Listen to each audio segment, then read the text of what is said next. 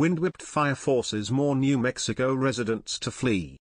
The blaze burning in the foothills of the Rocky Mountains near the small northeastern New Mexico city of Las Vegas is the biggest wildfire in the U.S. and has charred more than 188 square miles, 487 square kilometers.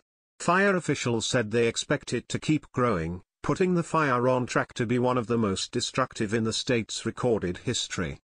Residents in some outlying neighborhoods of Las Vegas, population about 13,000, were put on notice to be ready to leave their homes as thick smoke choked the economic hub for the farming and ranching families who have lived for generations in the rural region.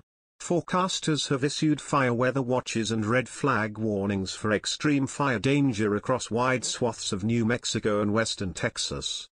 Subscribe to Sputnik.